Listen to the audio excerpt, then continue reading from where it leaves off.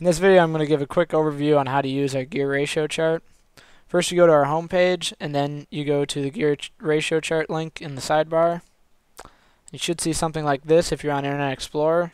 If you're on any other browser, you'll see something like this. You'll have to download it on the link up here, and then open it in Excel to edit it.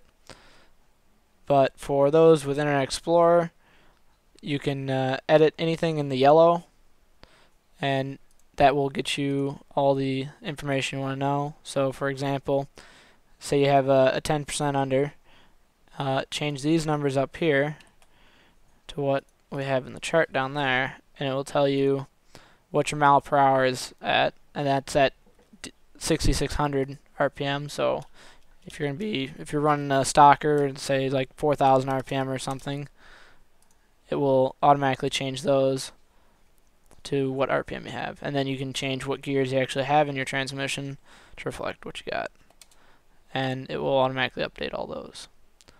And also, if you want to change your tire diameter to match what's actually on your tire, just go up into the circumference up here and change it, and that will also affect it. And that's how you use the gear ratio chart.